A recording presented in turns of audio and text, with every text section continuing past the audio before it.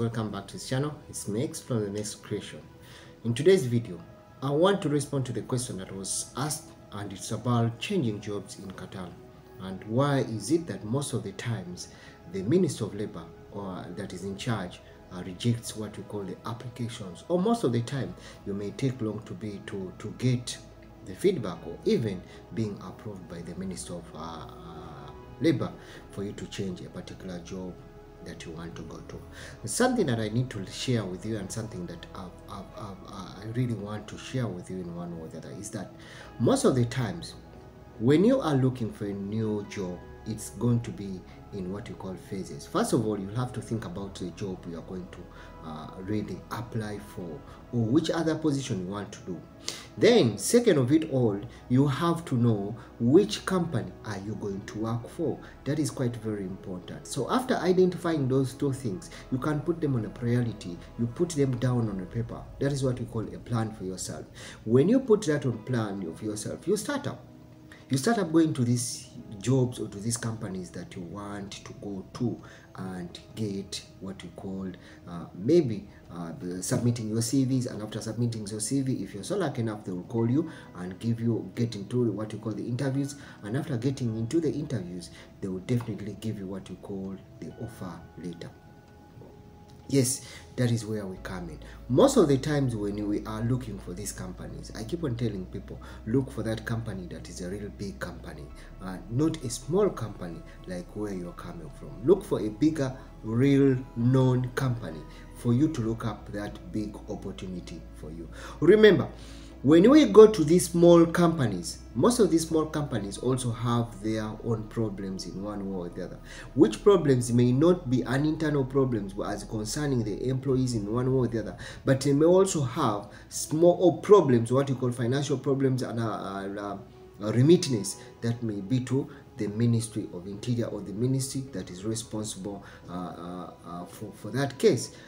Remember, most of these companies here do pay what you call taxes to the government. For what we call the trade license, they do pay some obligations. They need to pay some services for services that from charged by the government. So what happens most of the time, if you go to a company that is really small and that company has some pending charges with the government, with the responsible government offices. Let's say, for example, this company you go to, it has not been paying well what we call the trade licenses, it has some penalties, it has some other dues to clear up, and this is where the company you've got what we call an offer letter. So for this matter, when you take that offer letter, you will take that offer letter to what you call your employee to give you what you call an NOC.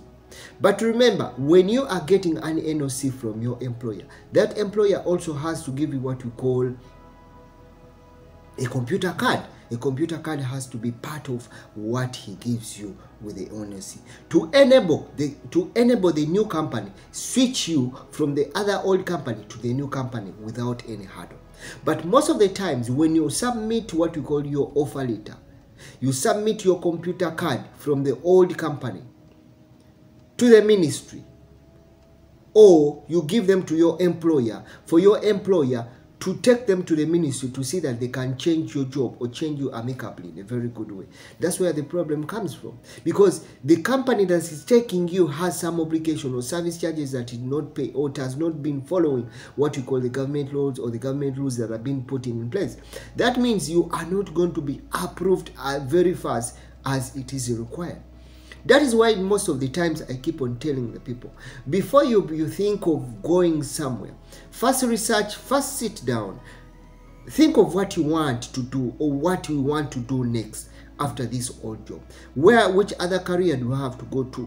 Or if I want to switch the job, which other job I want to switch for, and which company do I have to go? So most of those things are very important. At the end, you get a company that is really big, and that company, the big companies they will definitely settle out their obligation and settle out the services that they normally don't want to get these other extra penalties in one way, like small companies that may try to indulge in one way. So meaning that the offer letter you'll get, it will be a genuine, it will be approved, because even the ministry, when you submit that offer letter, the ministry will go deep to find out what is the working of this company. Is it a very good company? Yes. Is it a very small company?